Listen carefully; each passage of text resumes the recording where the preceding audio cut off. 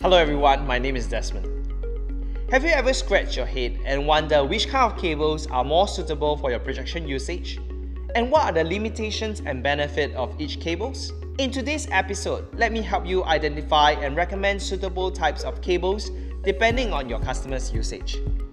In the market, there are two types of transmission signals, digital and analog.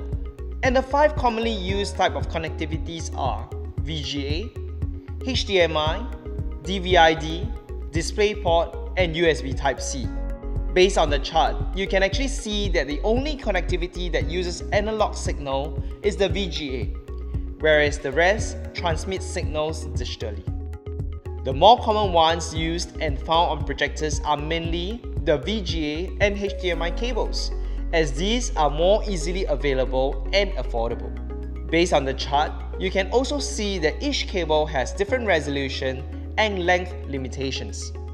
For example, the VGA cable is only able to transmit a maximum resolution of 2048 x 1536. However, a HDMI cable can actually support up to 8K resolution. Now that you have a basic understanding, I would like to shift your focus towards the HDMI connectivity. There are about 5 different versions of HDMI cables and ports in the market today, and each of them represents different signal capabilities. This chart shows you the different types of HDMI cables available in the market. In today's context, the more commonly available HDMI cables are version 1.4 onwards, as they support higher resolution of up to 10K resolution, especially for version 2.1. Generally, these cables also support higher frame rate per second. You must be wondering, how does a faster frame per second rate actually affects my projection image quality, and which actually is better for me? Well, it is crucial to know this information as it ultimately affects your viewing experience.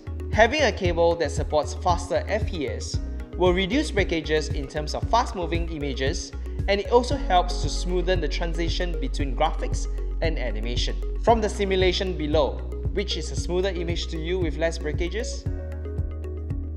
With a higher FPS, it also helps to smoothen transmission of signal from your device to the projector, hence better and more enjoyable image quality. You might also have noticed from some of our high brightness laser projectors that it actually comes with a HDCP 2.2 indicator just right below the HDMI port. HDCP means High Bandwidth Digital Content Protection. It is a protection that prevents copying of digital audio and video content as it travels across the connections.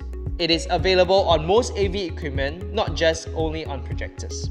However, there must be a chain of HDCP 2.2 products for HDCP to actually ultimately work. Let me give you an example.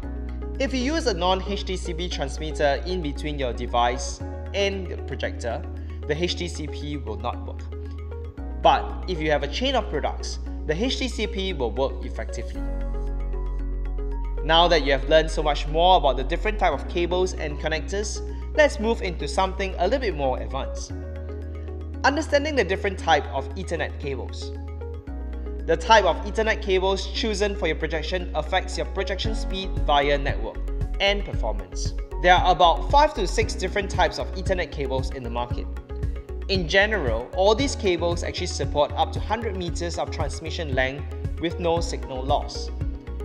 And supposedly, if you were to install such cables for 4K quality projection, Cat 6 to 7 are more recommended due to its maximum bandwidth capability and its data rate that it can actually handle. These cables are also very ideal for HDBaseT transmission. Some of you might be wondering what exactly HDBaseT is. I see it in my projector ports, but how do I actually use it and when do I actually use it?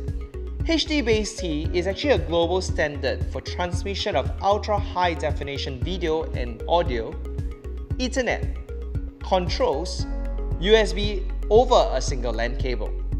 So instead of having complicated cables for control cable, video cable, and audio cable, it can now all merge into one single LAN cable. In general, Epson's HDBaseT ports support 4P, namely audio video, power, Ethernet, and control. Over a single Ethernet connectivity, you can now control and project your content seamlessly.